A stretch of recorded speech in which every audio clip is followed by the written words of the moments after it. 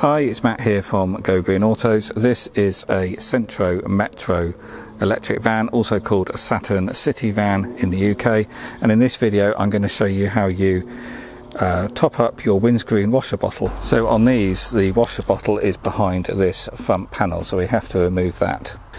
And to do that, first off you've got to push down here to unhook these tabs from underneath the windscreen and then pull it up, and it comes out like that. So the bottom tag hooks in there. There's also these little bits that hook in some holes here, and then you can remove that completely. And then this is the windscreen washer bottle, which you can then top up. It is flexible, so you can pull it out a little bit. And while you're here, it's also just worth looking at the brake fluid level there as well.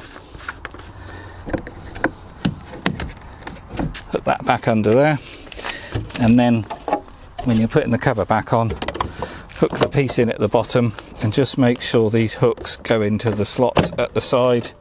It's a little bit fiddly, you've got to do both sides together. And then when you've got it flush, bend that down and hook that back under the windscreen.